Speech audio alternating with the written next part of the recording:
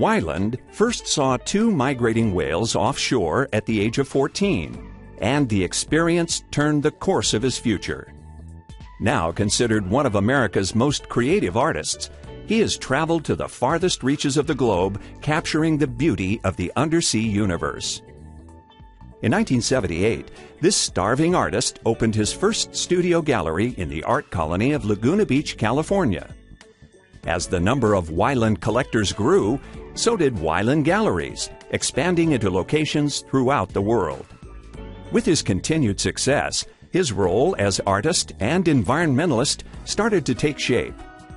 Beginning in 1981, at age 25, Wyland created his first whaling wall, the largest marine life art project in the world.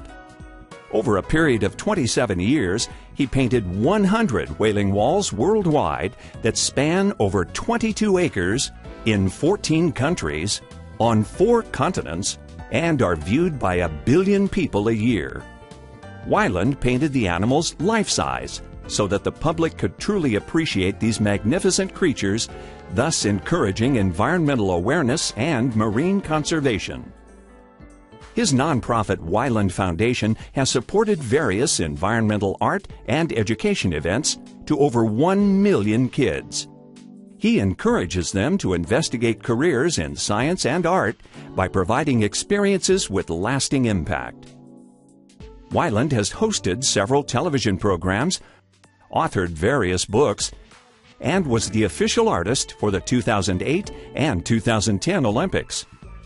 Wyland, a one-named multifaceted artist, is a true friend to the diving industry and one of the most influential artists of the 21st century.